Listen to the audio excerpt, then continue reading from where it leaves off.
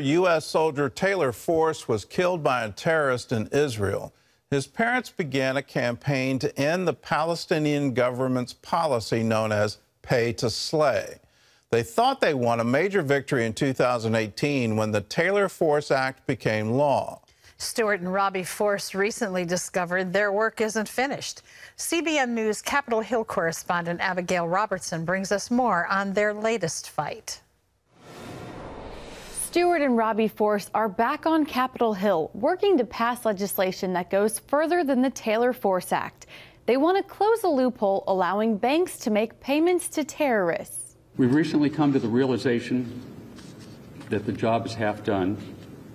And the truth is the payments have continued, and those responsible have not been held accountable. After serving tours in both Afghanistan and Iraq, Force's son Taylor was stabbed to death by a Palestinian terrorist in 2016. Family of the Hamas terrorist who murdered Taylor, who's celebrated as a hero by Hamas, has been receiving martyr payments as reward for his despicable act.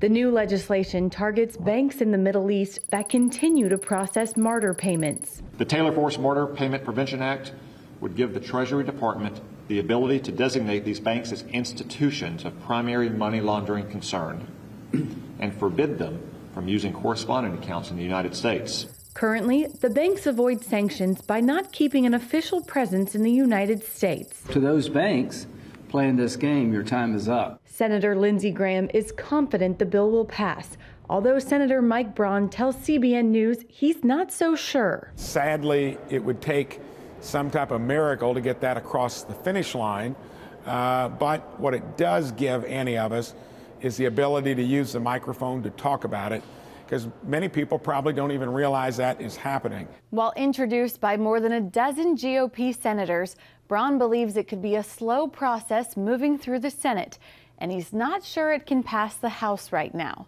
Reporting from Washington, Abigail Robertson, CBN News. This absolutely needs to pass. We need to have the ability to stop this kind of terrorist funding. In all the discussion of boycott, divestment, sanction, this is always left out. The Palestinian Authority pays for terrorism. They reward the families of terrorists with monthly payments. Those payments are absolutely tied to the severity of the crime. So in other words, the more Jews you kill, the more Israelis you kill, the bigger your payment. It is absolutely despicable. The Trump administration tried to shut this thing down. In 2018, the Taylor Force Act was passed. U.S. funds are not allowed to go to these payments, and that's one of the just horrors of it, that U.S. taxpayers were funding this. And so the funding to the Palestinian Authority was, you can't make these payments and expect the U.S. taxpayer to come in and support your budget. You can't expect UNRWA to come in and support your budget. And so the Trump administration moved very strongly to shut it all down. In the face of all that, the Palestinian Authority doubled down. They said, we're going to continue the payments. So now what can we do? Well, we can go after the banks that facilitate those payments. I can't believe the current administration wants to resume payments to the Palestinian Authority, wants to resume payments to UNRWA, wants to resume literally funding these terrorist acts. We have to stop it. Please encourage your congressman, your senator to pass this bill. Let's get some real teeth into it so we can stop the terrorism that is ongoing in Israel. In other news, the remaining 12 missionary hostages who were abducted in Haiti are now free. John Jessup has that story from our CBN News Bureau in Washington. John? That's right, Gordon. The release of the captives comes after 2 months of negotiating and uncertainty. CBN's Brody Carter brings us the story and a look at just how dangerous the situation still is in Haiti. We glorify God for answered prayer. The remaining 12 hostages are free. Join us in praising God that all 17 of our loved ones are now safe. Thursday's release of the remaining hostages with Christian Aid Ministries comes 2 months to the day of their abduction. It began when members of the notorious Haitian street gang 400 Mawazo kidnapped the 17 missionaries as they traveled to an orphanage. Among those abducted were 5 children, including an 8-month-old and their Haitian driver. Last month, the gang members released 2 hostages and 3 more in early December, all without incident. No details on whether any ransom has been paid. This was the same gang that kidnapped 2 of our individuals who work with us. Dr. David Vanderpool is no stranger to violence in Haiti. He left his medical practice in 2010 to serve there for 11 years. He fled Haiti just weeks ago due to growing civil and political unrest. In 2018, our base manager was murdered by this gang on our front gate steps, and so in front of his wife and child. So in 2015, my wife, they attempted to kidnap my wife. She was cut with a machete, beaten with a pistol. Since the collapse of Haiti's government, Vanderpool says gangs run roughly 60% of the country, and kidnappings are up 300%. Americans are the main target. Gangs demand hefty ransoms to fuel their violence. They control all the fuel into the country.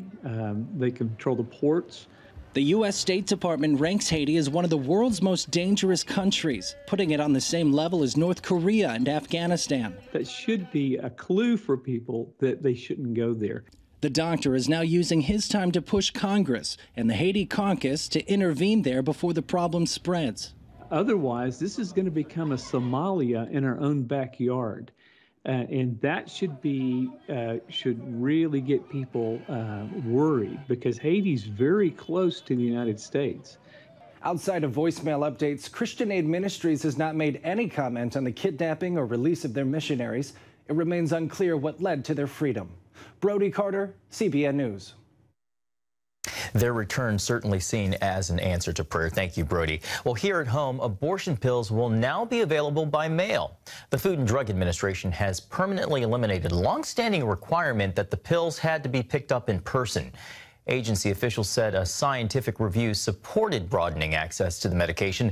The decision is certain to lead to legal challenges and more restrictions in Republican-led states.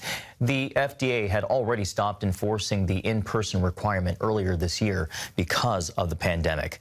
Well, the Centers for Disease Control and Prevention recommending that most Americans should be given the Pfizer or Moderna vaccines instead of the Johnson & Johnson shot because it can cause rare but serious blood clots. More than 200 million Americans are fully vaccinated. Out of about 16 million who have gotten the J&J shot, the clotting issue resulted in 9 confirmed deaths. Pfizer and Moderna's vaccines don't come with that risk. It's very clear that the mRNA vaccines are just slightly more effective and slightly more safe.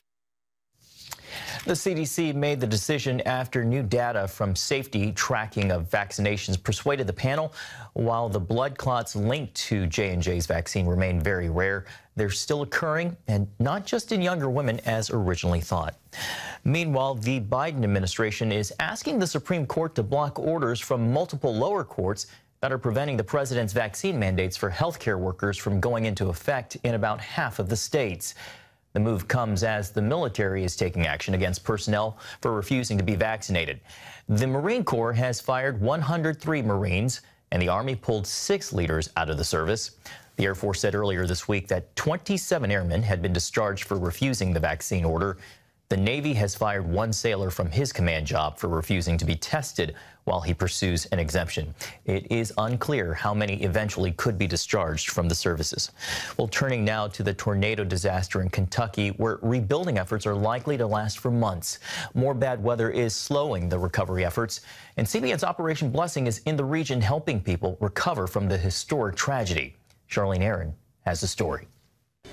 The tornado outbreak last weekend was the worst in a decade, leaving Kentucky with a long road to recovery. And still more storms struck again the last few days. The deadly weather bringing dangerous tornadoes, rare for December, to the Midwest and Plains, killing 5 and leaving a path of destruction across the region, and more than 400,000 power outages. Those storms came as many people are still working on disaster relief after that series of deadly tornadoes last weekend. At least 90 people were killed across 5 states, 75 in Kentucky, 6 in Illinois, 4 in Tennessee, 2 in Arkansas, and 2 in Missouri. Victims ranged in ages from 2 months old to 98. This woman's 3-year-old son was killed when their home collapsed on top of them. She had been holding on to him and her 1-year-old as they took refuge in the bathroom. I had them both in my arms. I didn't let them go. That's how we were found. Kentucky, the hardest hit state, has a long road of recovery ahead. The devastation is still, I don't know if the right word is profound, traumatic, painful. You know, we here in Kentucky have felt the love and support of the entire country and of the entire world. There's a ton of work that needs to be done. I've been doing this for 14 years all over the country, and it's hard to get much worse than this. It's a little unsettling, to be honest, because it's everywhere you look where this tornado went through. It did catastrophic damage. CBN's Operation Blessing is in Kentucky and Tennessee, providing much needed aid and support, working with church partners to deliver food, water, and other necessities. They'll be receiving those supplies of food, Home Depot buckets that are filled with cleaning supplies and other things that will assist the people of this community to begin the process of recovery. Operation Blessing teams are preparing to stay for the long haul as residents work to rebuild their communities and their lives. And it's our plan over the next weeks to continue to search for those who may have been forgotten, may have been overlooked, so that they don't feel like they're unimportant. With the devastation so widespread, Operation Blessing is working to bring more help to the region in the days ahead. Charlene Aaron, CBN News. Thanks, Charlene. Gordon, what you kept hearing in that story was that these people who've been affected by that tornado are going to need help for quite some time. It's going to be a long road of recovery, and Operation Blessing is being very intentional. We're trying to target the underserved communities, the ones that don't have yet major relief efforts. And it's amazing, right here in the United States of America, people are without food and without water in these devastated areas. No power, you know, how do you get through the winter months? All of these things are just crushing down upon them, and we want to be there for them in their time of need. If you want to be part of the help, if you want to be part of the solution here, just say, I want to give. I want to be a part of it. There's a lot of different ways. You can write to us, Disaster Relief Fund, CBN Center, Virginia Beach, Virginia, 23463. Just put disaster relief on the memo line or the check. You can text us. We now have a text to give, OBDR to 71777, or you can go to cbn.com. On the giving page, there's a place where you can designate your gift to Operation Blessing Disaster Relief. Whichever way, be a part of it. Be a part of helping people in need. Do it right now. 1-800-700-7000. Reaching 1 billion people. That's the goal for The Chosen, the first TV series about the life of Jesus. Over 300 million people have already seen it in 50 languages, and now it's premiering in France. George Thomas brings us that story from Paris. The experience of playing was just made me want to be more like him. Walking along Paris's famed Champs-Élysées this week, actor Jonathan Roumie. I have something that's open to all people. Get up and walk. If he was supposed to be healed, God would have done it himself. That's an interesting point. Who plays Jesus in the television series The Chosen. You have certainly livened things up around here. Word travels fast. Tells CBN News that he's humbled by how God is using the show to touch millions of people around the world. Do you often pinch yourself, realizing the magnitude of the role that you're playing and how well the show has done? I don't know if I pinched myself. I more bow my head to the ground because I never feel that I'm worthy of the things that are happening as a result. Je suis vraiment navrée, mais je ne sais même pas ton nom. Je suis Jésus. 3 years after its premiere episode, the series now hits television screens for the first time across France, airing on one of this country's top TV channels. To be on a major network is a first. We love our platform. We love having a free app that's available to the whole world. But to be embraced by Canal Plus has been such an honor. Roumie and cast members joined some 500 people for a showing of The Chosen at this Paris movie theater ahead of next week's broadcast. Many watching it for the first time. The intimacy between the disciple and Jesus is I like very much. It was different from other films about Jesus. It was just fantastic, I can say. I make a way for people to access that kingdom. The Chosen is the first ever multi-season TV show about the life of Jesus. And even though it's free to watch on their app, fans have given more than $40 million towards the production budget, making it the largest crowd-funded media venture in entertainment history. 16 episodes of The Chosen have so far been translated into 50 languages. And as of today's taping, more than 321 million people around the world have watched the television series. Angel Studios, which handles distribution, plans to dub the series in the top 25 languages that are spoken in the world, with hopes of initially reaching 1 billion people. We can't reach 1 billion just in English. So to reach 1 billion people, we have to unlock more languages. Eric Sellerier, one of France's prominent evangelicals, is praying the show will unlock hearts and minds of his countrymen. My hope is that people will connect not with the show, but with Jesus through the characters in the show. Sellerier has mobilized hundreds of French pastors and Catholic leaders to hold follow-up ministry and discipleship programs over the course of the Chosen 7-season broadcast. An additional 3,500 Christians have volunteered to hold small groups in their homes and other locations to discuss the series. We are preparing the fields, we are preparing the hearts with season 1, but I hope that season after season, people will connect more and more with Jesus. Well, I mean, I think that's Rumi's prayer as well, posting on Instagram that he believes God is tilling the soil and sowing seeds for a fertile revival. Is that what you hope will happen as a result of the showing of The Chosen? Yeah, I mean, I think it's already happening, and I think we're an additional element of that story. Si on est obligé de se poser des questions. I'm just honored to be a part of it. Ce voyage va être très pénible pour nous tous. George Thomas, CBN News, Paris. Well, I absolutely rejoice over this. I was talking with staff members from CBN International about how wonderful it was. Here they are. They're on Canal Plus, which is one of the major networks in Europe. What an absolute breakthrough to get a series on the life of Jesus and to broadcast it in French, expertly dubbed. Well, what a wonderful breakthrough. What an incredible thing. And then this huge goal. Let's have 1 billion people watch it. And in order to reach that goal, we need a lot more languages than English. Isn't it incredible? It's just absolutely a cause for a big hallelujah to everyone behind The Chosen. You go and keep preaching the good news. Keep showing the stories of the Bible. Terry? Earlier this year, Kentucky diver Chase Lane was named the SEC Conference's Men's Swimming and Diving Scholar Athlete of the Year. He also earned All-American honors by the NCAA. He even competed at the Olympic qualifiers. And yet, if Chase had his way, none of this would have happened, because a few years ago, he was in a dark place and planning to end his life.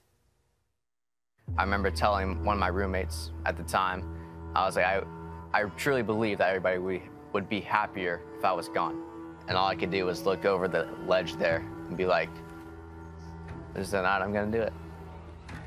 That night, Chase Lane's life changed forever. He had all the accolades and promise a young athlete could hope for. Yet Chase wanted to take his own life. In high school, he was a highly recruited diver, holding offers from some of the country's best schools.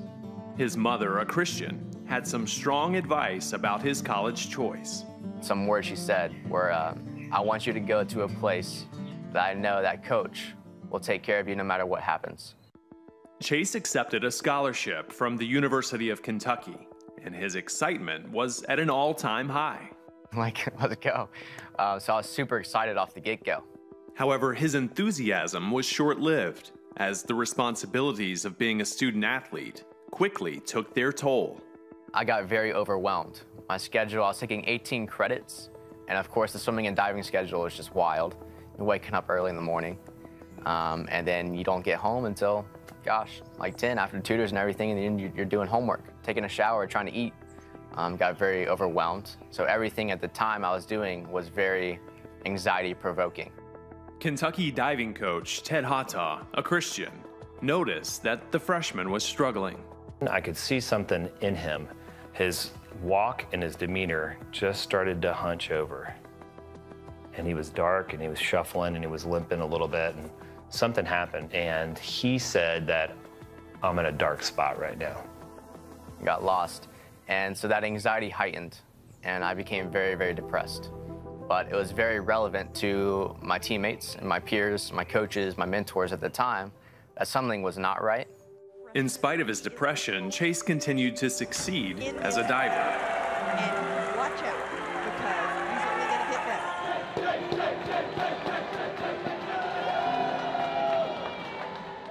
Still, no amount of success made things better. In March of 2018, at the NCAA Swimming and Diving Championships, Chase decided to end it all. I couldn't take it anymore. And all I could do was look over the ledge there and be like, this is the night I'm gonna do it.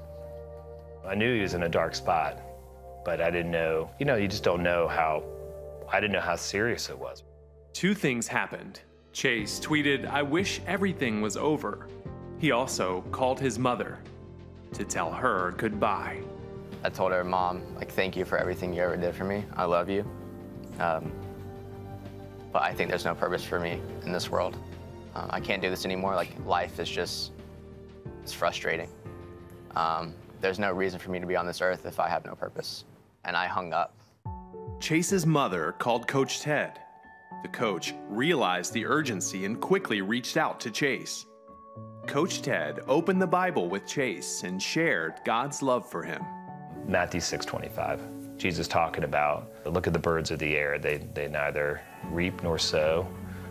They don't stow away in barns, and yet your heavenly Father feeds them. If God so cares for the birds of the air and the lilies of the field, won't he care more for you? Chase was being cared for at college, just like his mother had hoped. So this whole Kentucky family that I had was like a father-son duo. And he prayed for me in that room. Dude, the whole night I was up. But he was a prayer warrior for me in that moment. That brought me down on my knees and hands and really confessed that Jesus is Lord and that I needed a relationship with Jesus in order to move forward in my life. He committed to reading God's Word on his own, and he joined a small group. After I dissected those Gospels, I quickly learned that it was a relationship with Christ that I was missing. And I could find hope in that, just like anybody can. Because he died on that cross just for us. That was very eye-opening to me of what I was missing. I was like, I need that. I was hungry for it. Today, Chase is a diving coach and a physical therapist. His desire is to help those struggling with anxiety and depression by sharing the good news he found in a relationship with Jesus Christ. There's hope in Jesus. It's plain and simple. There's hope in Jesus. He died on that cross for us. There's no greater suffering that you will ever go through, me or you, we will ever go through, or anybody out there, than he did on that cross. There's also no greater victory. I don't believe that depression and anxiety belongs to anybody's life. We are not promised a spirit of fear. We're promised a spirit of peace. And so that peace, once you find that, you can live your life with frustration and all of that stuff, like everything that's going on in the world. But there's a peace that you can find within all of that, and that's in Jesus. Chase was in a Christian family. He grew up knowing the Lord. He grew up with faith in his heart. Life happens, and sometimes, especially for people who are believers, things that are overwhelming kind of catch up on you a little bit at a time, and pretty soon you're overwhelmed. And often, as in Chase's scenario, you're getting some victory in other things in your life, and you're doing well, and the crowd is applauding, and the success is there, and so is the emptiness. You can't control the circumstances around you, but we can control what goes into us. What's that old adage? All the water in the world won't sink a ship unless it gets inside. Well, you and I are the only ones who can control that. I look at Chase's scenario and I think, wouldn't it have been a tremendous loss, not just for his family, but for all God's kingdom purposes for him if he had taken his own life? Everything would have come to a halt, to an end. But in Christ, there is new beginning. There is start over. You know, some of you may be dealing with depression. I run into more and more family and friends that struggle with this issue, and it's real. It's very real. I don't know why there seems to be so much of it today. You know, the world is a bit of a crazy place, and sometimes, you know, we get caught up in all those side things, like Chase talked about, you know, from early morning till late at night, the practices, and then there's the studying and the expectation of people and your own expectation of yourself. And it all becomes so overwhelming. But you know what happens along the way? Little by little by little, it pulls you away from the one who gives meaning to your life, from the one who created you intentionally with purpose. There are things you're to do here, things you're to accomplish. If you struggle with the darkness of depression, I urge you to get medical help for that. There are things you can take that will help to enhance what your body needs to rise above that, to have victory over that. But beyond that, Chase did all the right things. After that coach reached out to him, he got into the Word of God. He received the prayer that was prayed over him. He realized that he had strayed from the one who loved him, the one who had purpose for his life, the one who knew him before he was formed in his mother's womb. Maybe that's you today. Maybe you've strayed away from what you've always known to be true. You know, there's a lot of confusion confronting people in the world today. Go back to the Father heart of God. You know, he's waiting for you, and I love that he's the good shepherd, and it says he leaves the 99 to go after the one who's lost. If that's you today, turn around and meet Jesus. He's right there. He's waiting for you. He loves you. You get a fresh beginning with him, a start over. You need to know that your life matters, that you are deeply loved, that you are created by a Father who sees you as his child and with great love and intention for your life. Invite him into your heart. Even if you've done it before, if you need to start over, just say, Jesus, I've strayed, I've walked away. I've been caught up in all the junk that the world offers around me, even if it's just the noise of the world. God, I'm coming back home to your heart. Will you come into mine? Will you be the Lord of my life, the Savior of my soul? Forgive me, and fill me with power and strength. Open up your word to me so I can know truth. I'm asking you for hope. I'm asking you to change my life. Pray. It's just conversation with God. And if you need to pray with someone, our prayer line is always open. It's right there on your screen, 1-800-700-7000. Someone's waiting to hear from you today. So call. You can call anonymously, but come back to the heart of God.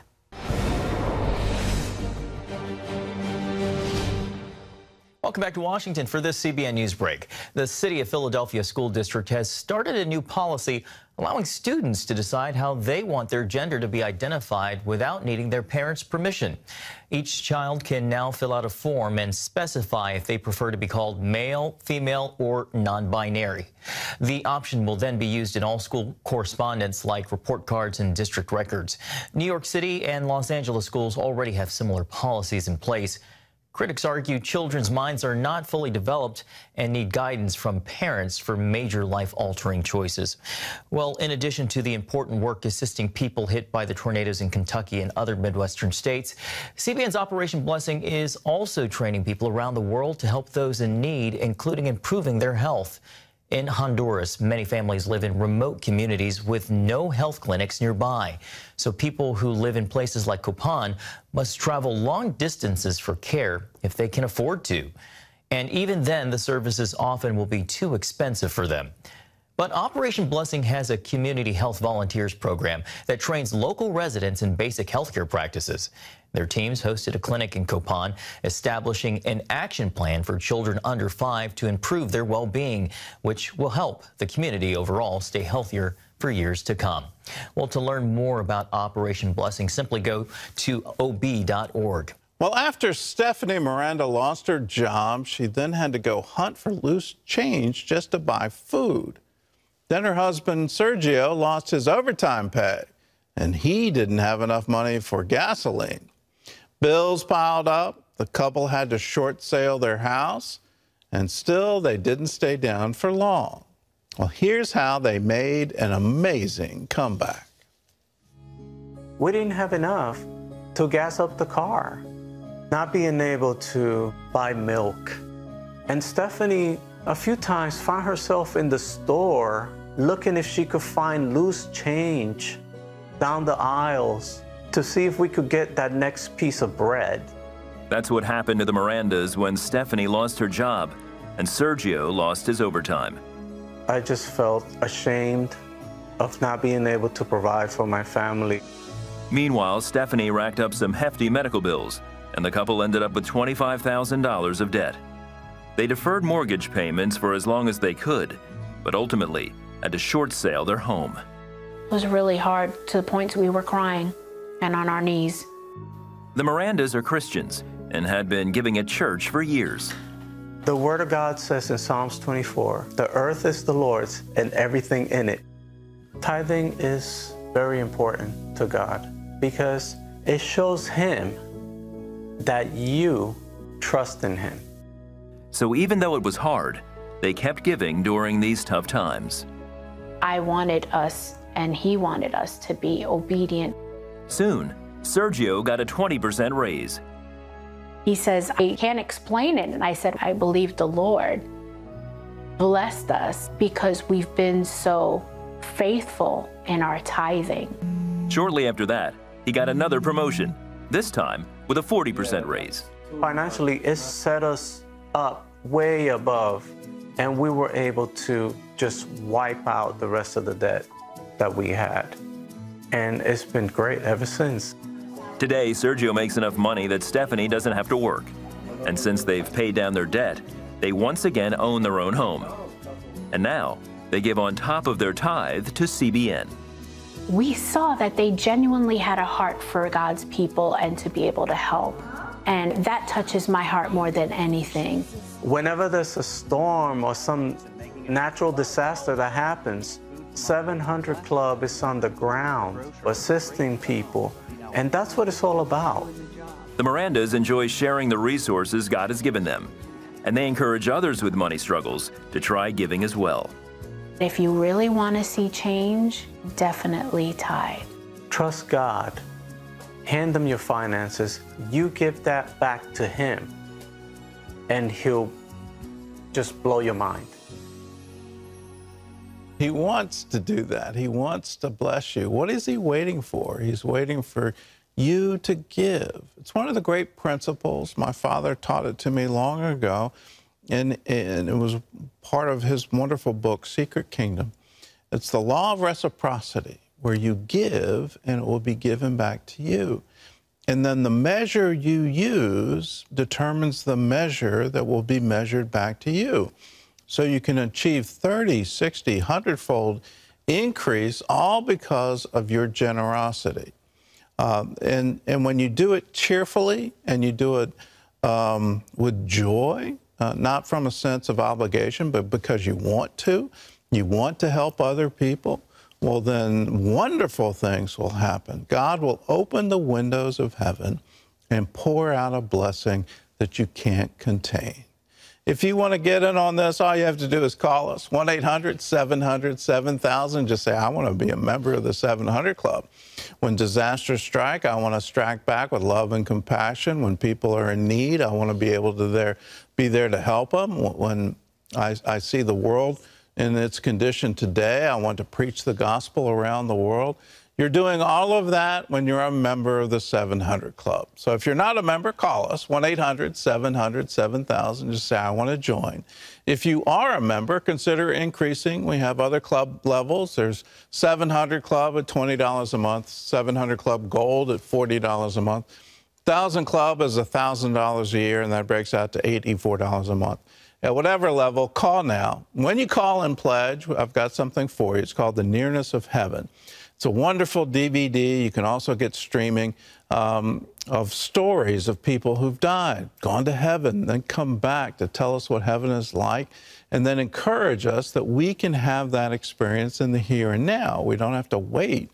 The kingdom of heaven is at hand, and you can pray that God's will would be done on earth as it is in heaven. I want you to have it. It's yours when you join. 1-800-700-7000. When Kurt Snyder was 20 years old, he went to bed with a pounding headache. Hours later, he woke up in what he called a heightened state of awareness. And there he saw Jesus on the cross and a red light beaming down from heaven. The experience only lasted for a few seconds, and yet it changed his life forever. Messianic Rabbi Kurt Snyder made news in 2019. He asked people in Times Square to respond to questions like, why am I here? And is this all there is? Snyder was raised in a devoutly Jewish family and met Jesus in a vision when he was 20. His shocked parents hired a deprogrammer and a psychiatrist to attempt to set their son straight. In his latest book, Called to Breakthrough, Rabbi Snyder shares how he found his life purpose, despite great personal cost, in proclaiming the Jewish Jesus. Well, Rabbi Kurt Snyder joins us now via Skype. And Rabbi, welcome to the show. Shalom, my brother. God bless you, and thank you so much for having me, Gordon. All right, thanks for joining us. You grew up a nice Jewish boy. At the same time, you're reading about Indian gurus. So why were you doing that? What were you looking for? Well, I was entering, I had a huge identity crisis when I was 18 years old. I wrestled all through school. I started in 7th grade, Gordon, and every year that I aged, I became more and more committed to the sport. So I became like a professional athlete. I trained all year long, and that's who I was in my identity. I was Kurt Snyder, the wrestler. I lived it, ate it, drank it, slept it. It was my universe. And when I walked off the wrestling mat after wrestling my last match in high school, although I had a small scholarship to wrestle at college at the University of Tampa, I realized that the world that I was entering into now as an adult was much bigger than the world that I lived in up through my last match in high school. Suddenly I went from feeling like I was in control, because my world was people that wrestled my weight class, and in that environment I felt in control. But when I recognized that I was entering as an adult now into the wider world and that I wasn't in control, I didn't know who I was anymore, and that's why I was searching, and that's why I was searching for an answer in reading about an Indian guru. All right. Well, you then had a profound encounter. Could you tell us about that? What did you experience? Well, I was in the middle of reading this book, Gordon, called Autobiography of a Yogi by Paramahansa Yogananda. And there were pictures in the book of this guy supposedly levitating off the ground. And I always believed in God. I said, God, if that's real, if this guy can really levitate off the ground, that's what I want to do with my life. I found my new wrestling. I found my new goal. So right in the middle of this, I went to sleep. It was a hot August night, 1978. Keep in mind, no one had ever witnessed to me about Jesus. I had never read the New Testament. I'm a Jew. Jesus was not something I was attracted to at all. He was as far away to me as the man on the moon. But in that hot August night of 1978, the Lord awoke me from my sleep. Suddenly, I was aware that I was aware, and Jesus appeared to me in a vision. It was in color. Jesus was on the cross. As an American, Gordon, I knew enough to know the person on the cross was Yeshua or Jesus. There were people in the distance looking at him, and then all of a sudden, a ray of red light from straight through the sky beamed down on Jesus' head. And when I saw that ray of red light come down on his head, I knew the light was coming from God. I understood the symbolism, and that the Lord was showing me that Jesus was the way to him. A lot of people might have dismissed that. So I have a saying that, you know, the dreams that come from God, you don't have them, they have you. What was it about this experience that so gripped you? Well, that's a good question. I guess there's a scripture that says, in the day of God's power, man is made willing. It was just something that when it happened, I just instantly knew that God was alive, that He was real, that He loved me, that He had a plan and destiny for my life, and I never questioned it. Beyond that, I had several other very, very strong, dramatic, supernatural encounters over those next 3 years. So that if I could have doubted the first experience, the second experience and the third experience I had, I could have never doubted, because they were more than visions and even more than dreams. So the second experience I had, I would simply say this: if anybody saw what I saw, and what I saw was the Lord allowed me to see into the spirit world one night. It wasn't like I saw something like spirit. The Lord literally allowed me to see spirit. And I would say to anybody, if you saw what I saw, you would say what I'm saying. It was beyond anything that the human mind could have fabricated or created. I knew that what I saw was the reality of the dimension of what I was living in, the nature of life. So God confirmed the first experience, my salvation experience, by following it up with subsequent supernatural encounters. Well, your parents didn't receive this news with joy. They actually tried to deprogram you, and then they put you into a psychiatric ward. So how did you make it through all of that? Did you ever feel that, you know, you made a mistake by letting people know? I never did. And what's interesting about it, Gordon, all these years later, now I look at it and I think, I can't believe I wasn't mad at my parents. But I wasn't even mad at my parents at the time. I can't explain it. I just kind of went along with the process. The first thing they did was they hired the most famous deprogrammer in the country, Ted Patrick. You could search him online. He was actually arrested at one point for kidnapping children. By children, I mean he was being hired by parents to get their children out of believing, for example, in the Hare Krishna movement or whatever. But he was abducting them. That's what happened to me. My dad told me that we were going to talk to somebody about buying a restaurant. And when we went to the business meeting, it wasn't a business meeting. It was Ted Patrick and his two, assistants that were young guys, over 6 feet tall, over 200 pounds. They literally abducted me and then took me from Cleveland, Ohio to California, where they had their rehabilitation home set up. They kept me there for a little over 2 weeks, took me to the bars in the night and the beach in the day. And I guess they thought that if they could just get me away from whoever they felt was programming me, I'd snap back out of it and come to my senses. But obviously, that wasn't going to work, because Jesus was the one that had come to me. They're playing the music. We could talk for a long time. If you want your breakthrough, you can find out more in Rabbi Snyder's story. It's in his brand new autobiography. It's called Breakthrough. It's available nationwide. We leave you these words from Ephesians. Because of Christ and our faith in Him, we can now come boldly and confidently into God's presence.